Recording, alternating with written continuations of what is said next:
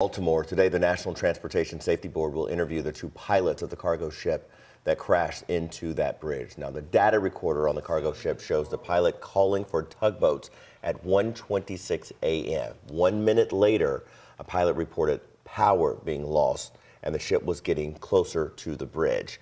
At 1:29, just a few minutes later, sounds can be heard consistent with a collision. Officials say this communication helped clear some traffic from the bridge, but not before some vehicles went into the water. Divers located a red pickup truck submerged in approximately 25 feet of water.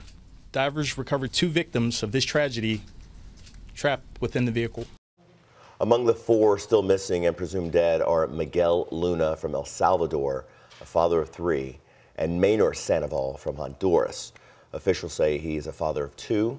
The port of Baltimore, which is the most trafficked and largest in the country, is still closed.